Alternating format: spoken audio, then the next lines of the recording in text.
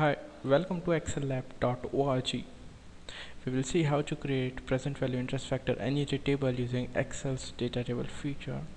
We know annuity, it's constant cash stream for constant period, and here we will see the discounting, that is the present value. And to begin with, I will start with the formula, which is it's 1 minus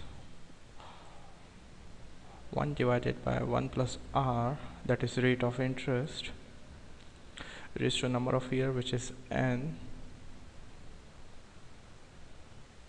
divided by the rate of interest.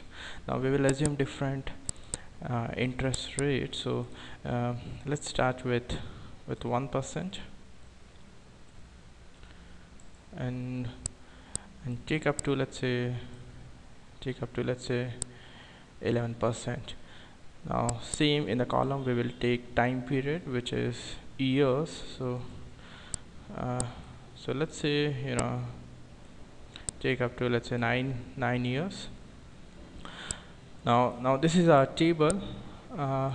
We want to know the present value interest factor for annuity, and we want all the vacant cells to be with the values. So what we will do, here outside the table, we'll write the rate, which is 1%, and year, which begin with the 1.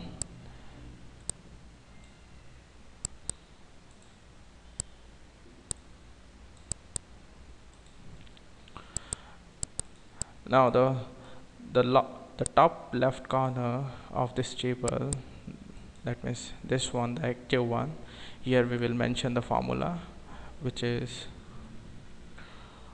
1 minus 1 divided by 1 plus rate of interest, which is 1%, raised to number of year, which is 1 year, close the bracket, divided by the rate of interest, which is again 1%.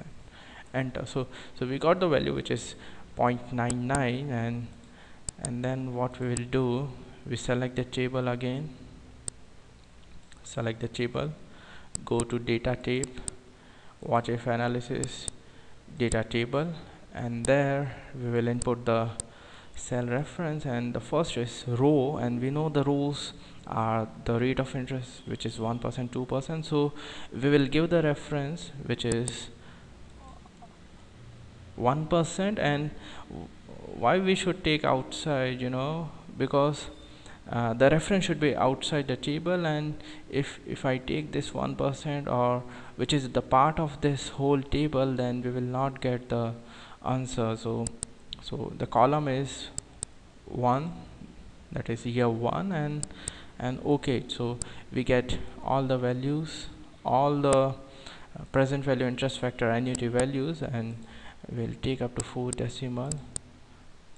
So these are the values. So we have seen how using data table feature we can fill at once